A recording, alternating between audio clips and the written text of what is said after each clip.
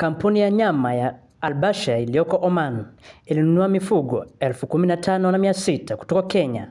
Kampuni hiyo ilianzishwa mwaka 2016 na inamilikiwa na serikali ya Oman na hununua mifugo kutoka Kenya, Somalia, Sudan, Afrika Kusini na Kazakhstan. Kampuni hii ya Albasha imenunua shamba la ekari 100, shamba ambayo iko karibu na bandari ya Lamu na itatumika kuweka mifugo ambao watakuwa tayari kusafirishwa hadi Oman. We're also looking forward to another market in the United Arab Emirates. Towards the end of last year and early this year, we also have had an engagement with the World Food Program, who have been, of course, assisting humanitarian needs within the region. That is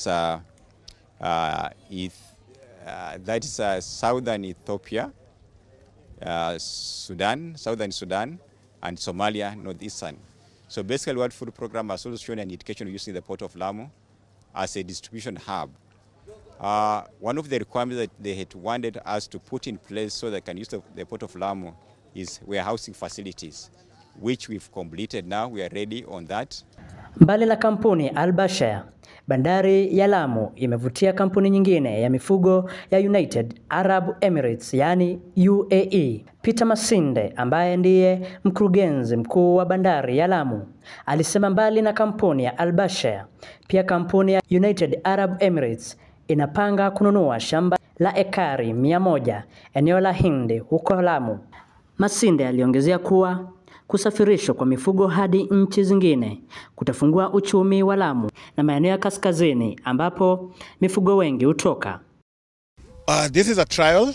We've done this 3 times, twice from the port of Mombasa, which was quite successful. But we moved to Lamu, one because of the proximity to the Salala port.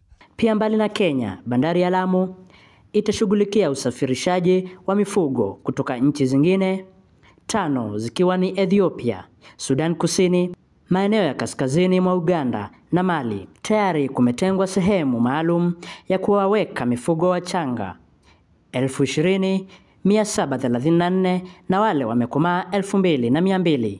Kevin Mtisia, Undugu TV.